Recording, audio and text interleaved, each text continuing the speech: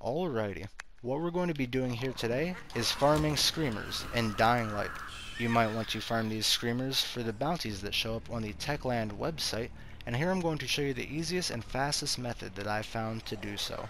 You're going to want to start here on the mission Extraction, and about 1/5 of the way through it you're going to fall down a sewer pipe, land in a pile of bodies, and have a screamer right in front of you.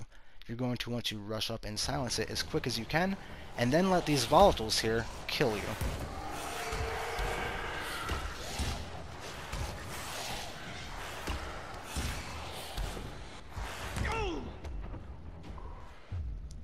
Once they've killed you, just continue on, respawn, and it will spawn a new screamer right in front of you, allowing you to repeat this process as many times as you need to. All you have to do is wait for the volatiles to spawn in and kill you each time.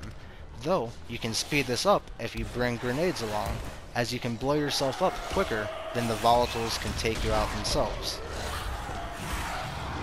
So, if you'd like to use grenades while doing this, you could probably farm the screamers at twice the speed, but that is up to you.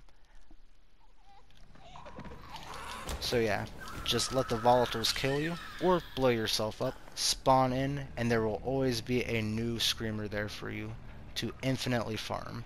So, I hope this was able to help you with all your screamer farming needs.